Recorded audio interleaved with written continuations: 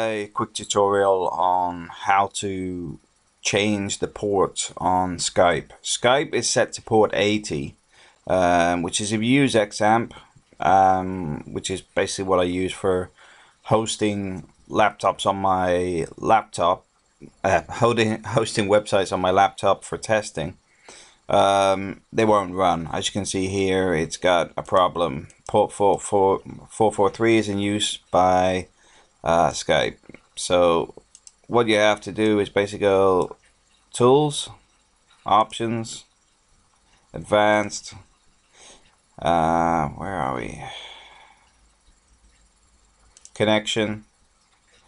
See, use port 443 for additional incoming connection. Just untick it and then save. So now you have to basically shut down Skype.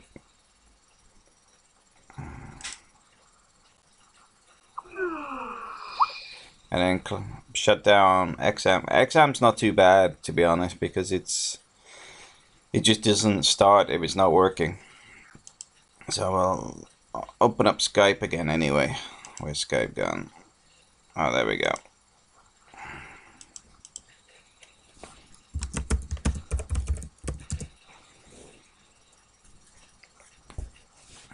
Man, let's just try and run this again.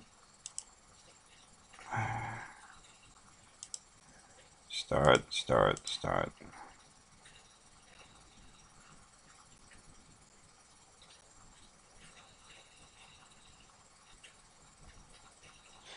As you can see, it's all going green. Everything's working. And all it is the ports blocking it. Now, this is Windows 8. This is a Windows 8 environment. Now, I know other people are having problems because they're using the front end, which is the app. You know, if you press the Windows button, it takes you to that crappy app window. You cannot disable it in the actual apps. So do not use that one. Use the desktop version of Skype. Otherwise, you won't be able to switch the thing off. I absolutely hate Windows 8, to be honest. That apps thing just seems like it's designed for idiots. I spent years taking all this crap off my desktop, and now it's like seems to have gone back to square one for people to just press buttons. So it doesn't actually help me at all. In fact, to the point I don't even use the apps. I can't see the point. Why would you use the apps when you have everything at your fingertips inside a desktop environment?